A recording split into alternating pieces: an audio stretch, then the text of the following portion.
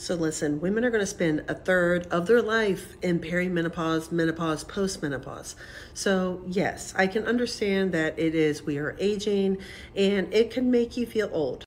But we have to change how we're talking about perimenopause because we've lived in a man's world. So now we have to kind of take our power back.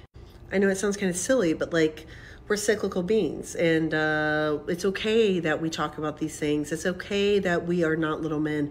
And women who are perimenopause, menopause, you've birthed the world. You are taking care of your kids, yet your parents, and you are at the height of your game professionally, and you bring a lot of wisdom. So yes, we are getting older, but there's a pretty cool advantage of knowledge, experience, wisdom.